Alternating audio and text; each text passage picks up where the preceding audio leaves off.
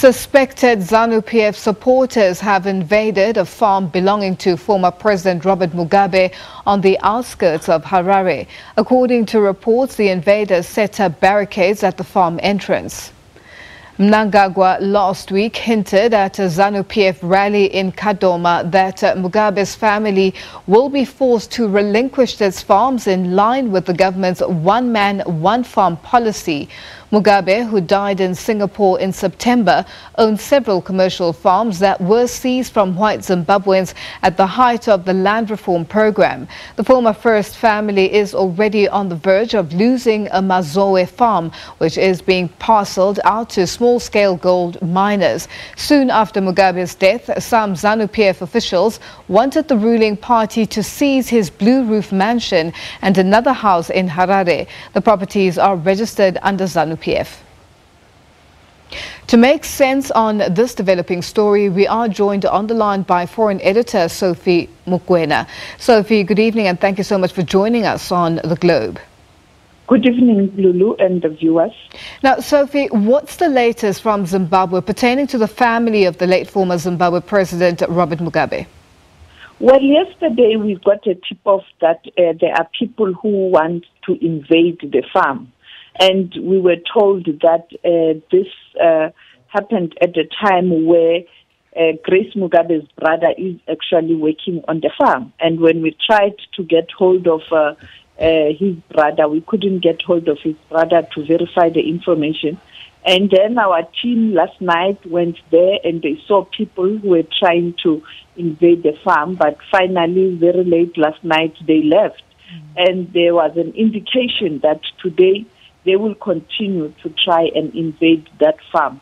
And as you have indicated that President Emerson Mnangagwa made a statement, perhaps that has led to people taking a decision to invade that farm by saying that the policy of one man, one farm is going to be implemented. In other words, they were going to take back farms that belong to people, or if a person has got more than one farm, and he will have to hand over, or she will have to hand over the farm to the authorities.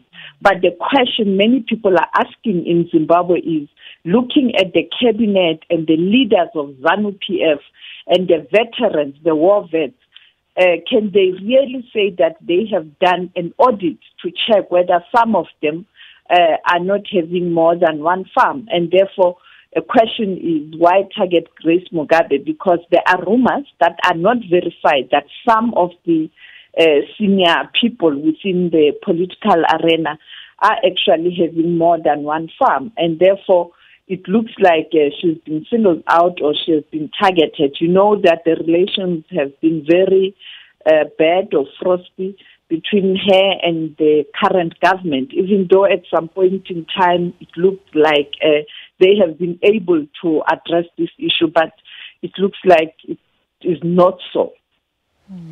Now, Sophie, when the Vice President Constantino Chiwenga returned from China, he visited the Blue Roof, the official residence of the former president. Why did he visit there?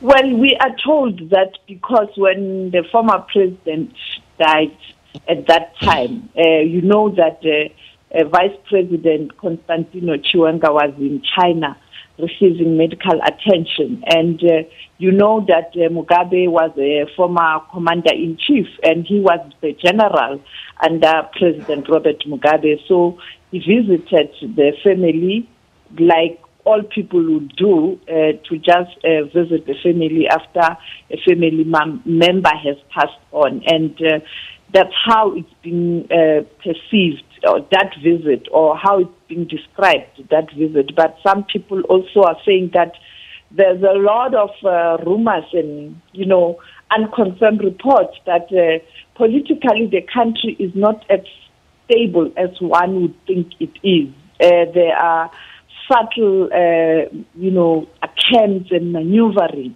politically, but we don't know who is who, and there are factions and groupings within the ruling party, but also you have a similar problem within the opposition rank that is very, very fragmented. Therefore, it's a very difficult situation, but for now, President Emmerson Mnangagwa is still in the driving seat.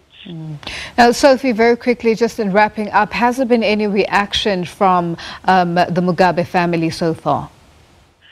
The family's mom, they don't want to talk because, you know, if they can say something, perhaps that would offend the authorities. But have heard from rumors that it looks like former First Lady Grace Mugabe has spoken to some senior former leaders in the SADC region, asking them to intervene in this standoff between her and the government. We're trying to investigate who are these senior SADC former heads of state that she has spoken to ask them to intervene. We are not sure yet. But you know that Zanu PF will be going to a Congress mid-December, and perhaps during the Congress, during the political report of the current president of Zanu PF or the president of that country, Emmerson Mnangagwa, in the political report, we'll get a sense of what's happening within the party,